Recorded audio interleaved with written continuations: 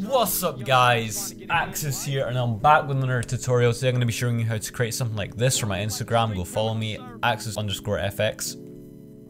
And I'm going to be using JSplacement, Cinema 4D and Octane. I've not seen any tutorials on this, so hopefully this should alert people to the program. If you've been on Twitter and following people that you know, are doing this sort of stuff, you would have seen it already, so I'm kind of late to the party. But it's a great program. And I've just got around to messing around with it, and it's really powerful and really easy to use, so why not? So if you want to go and download it, it's free from windmillart.net. Just select whatever platform you're using and you'll be good to go. Open up the RAR and just open the exe file. And then I'm going to choose Classic, which is this one. I've already created displacement, so if you just click on the screen, then you should get something. Mess around with the iterations and background iterations. That's kind of the best way that I've found to get a result. I don't really care about the rest of the stuff, but you can probably create some interesting and unique looking displacements by messing around with these. Also, leave seamless on. That just means that you can tile it if you didn't know. So you know, you can turn on cubic and then scale stuff down on a plane, for example. And then just hit save and jump into Cinema, and we can get started making our scene. So let's just bring in a plane. I'm just going to leave everything standard, and then I'm going to create a HDRI by going to Objects and HDRI. Make sure you delete the texture, because inside this has actually got a file HDRI that doesn't actually exist. So if you're exporting this to like TeamViewer or something, you'll get an error before you render it. Anyway, turn the power down to 0, and then what we're going to do is we're going to create a camera. So go to Object and Octane Camera, make it your perspective. I'm going to go in here and I kind of want something quite close in, so I'm going to set this to 70, and then I'm going to go and put in some settings that I had, because I'm using another displacement. This is what I used in one of the scenes that I did, so I'm just copying them in. Kind of cheating, but I want to recreate that result because it was really nice. And then what I'm going to do is I'm going to create an Octane material. So go to Shader, Octane, and Octane material, drag this on, export this to the library. You can't see anything now because there are no lights, which we can add.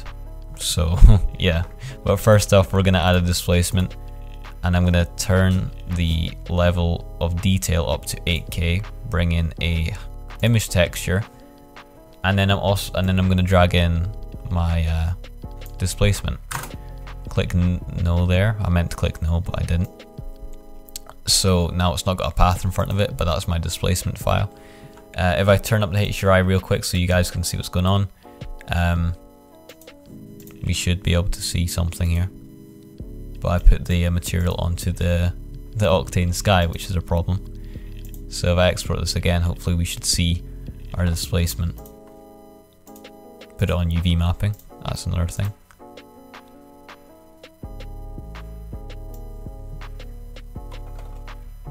Oh. Oh, I'm an idiot. I must have put in the settings wrong. I was freaking out there. Okay. So I'm going to re-enter my settings. So 126.172 minus 139 41.2 minus 49. There we go. There we go. That's it. Okay. And now what I'm going to do is I'm going to go and change the camera settings. So I'm going to go in here, put the exposure to 0.9, gamma to 0.95, so we get a bit more of a, you know, like crushed shadows in here. Make sure that we're on path tracing as well. And I'm going to turn down vignetting and hot pixel removal to 0.5. What else? Oh, response, put that on linear. And you can add some post-processing as well. I like to add this at the end. I'm going to add it at all, but I don't think I'm going to add it in this case because you know, I want to keep all the details of the sharp edges and stuff. I don't really want to kind of add diffusion or anything like that. So now we're going to add some lights in here, so we can turn back down our HDRI to 0, and then go into objects and octane area lights, octane light. I'm just going to leave these all on default. I'm going to turn down the visibility just slightly, turn down camera visibility 2, and then I'm going to change the scale of this. So in detail, you can just drag this down, or you can change the scale by clicking T. So I'm going to go, let's see, 70 something.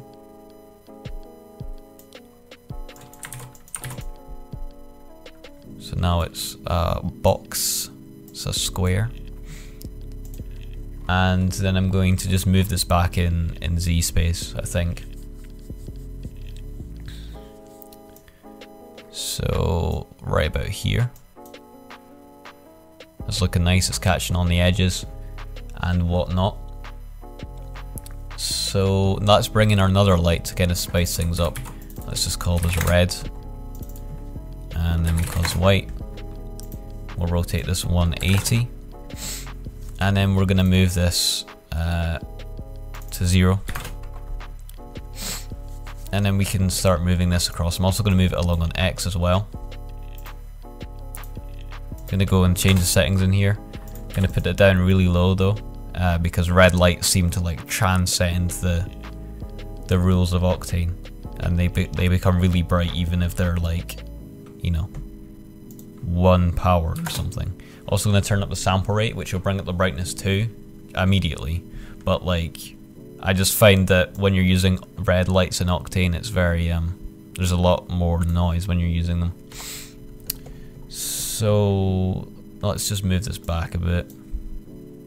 Move this across. Maybe put this way back in Z space, because I don't want it to be too overpowering. So something like that. And then I'm going to go into our materials. We'll do some like simple material work now. So let's change this to glossy, and let's go and then put in a higher index. So let's go to like 4. I don't want to put it to 0 because I don't want it to be 100% glossy, or 8, but you know, this will do. And then let's go and spice things up and add some image textures into here. I'm going to be using Zomax. Zomax is glossy maps.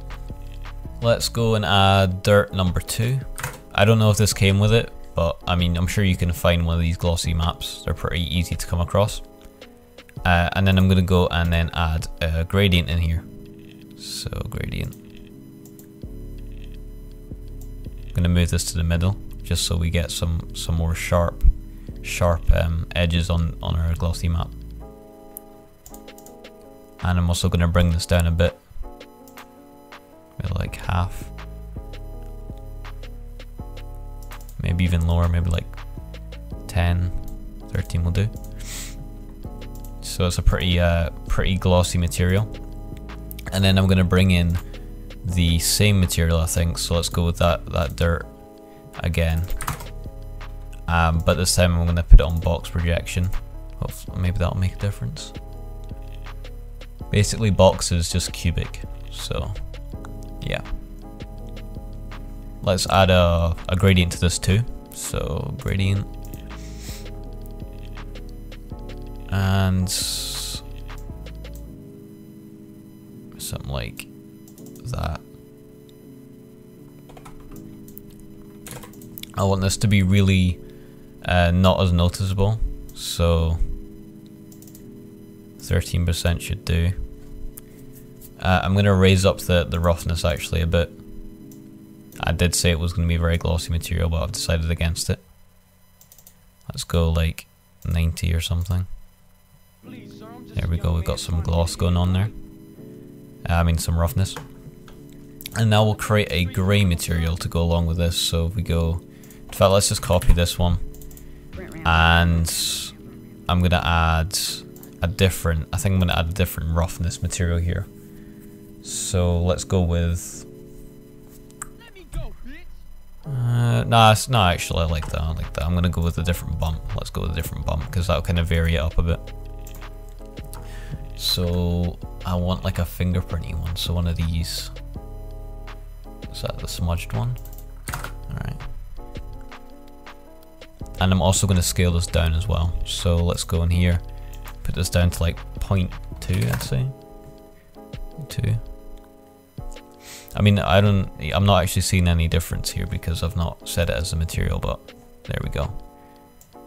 And then I'm also going to go and turn down, I'm going to make this like a grey or something. And I'm also going to put I think I'm going to mess around with the gradient in this and add a color correction as well. So let's go and let's brighten this up actually. And then I'm going to move this slightly as well so we cut off the start. So now we've got a lot of bump going on in here. A lot. So to reduce that, I'm just going to bring in color correction and then reduce this down 0.5, 1.5, or 0.15 I mean. There we go. And now let's add a mixed material. So in the first material I'm going to add white, and second material I'm going to add the grey. I'm going to add a color correction, and in the textures I'm going to add in the brightness I'm going to add a dirt texture. And I'm going to raise that up to 10. And I'll mess around with the radius a bit.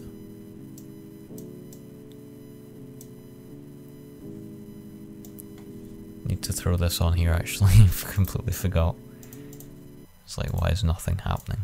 Copy this displacement into our displacement on our mixed material. Add an image texture into here. And let's add smudgy. And I'm going to reduce the scale of this actually. Maybe like, let's go like 0.4. Okay. Now we're getting somewhere. I'm gonna go and mess around with the radius again now that we've actually got this in, so you can kind of see like that's grey and then that's white. So maybe let's go in between, go like 0.7 or something.